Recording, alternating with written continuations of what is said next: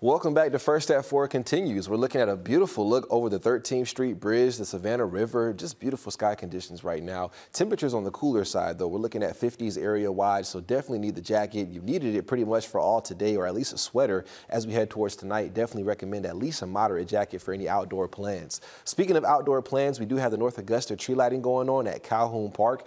In between 5 to 7, we'll see temperatures falling from the low 50s down to those low 40s and maybe even upper 30s for select spots. So it's going to be a rather chilly evening quickly after that sun sets, so definitely go ahead and get ready for that and wear the appropriate clothing. As far as the frost and freeze forecast looking ahead, we do have the potential for a hard freeze tonight, then again for your Thursday. As we head towards Friday and the weekend, though, our lows begin to moderate just a bit back towards those upper 40s and 50s. As far as low temperatures tonight, though, we're looking at widespread 20s across the board. Our more rural spots could possibly see some low 20s, but looking more like mid to upper 20s widespread across the area by tomorrow morning. We do have a freeze warning in effect just for a few of our southern counties, only because they likely haven't seen freezing temperatures yet for this season. So if some farmers still have some crops, the National Weather Service went ahead and put that out just for them. But we've already seen freezing warnings here in Augusta and elsewhere. That's why there are no other freeze warnings in effect. As far as conditions for tomorrow, though, overall it's going to be a chilly day. Temperatures going to struggle to make it into the 50s.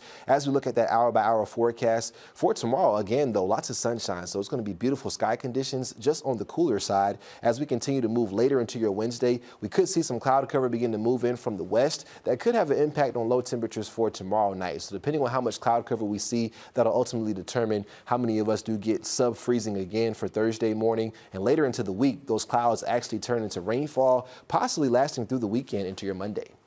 All right, thanks, Mikel.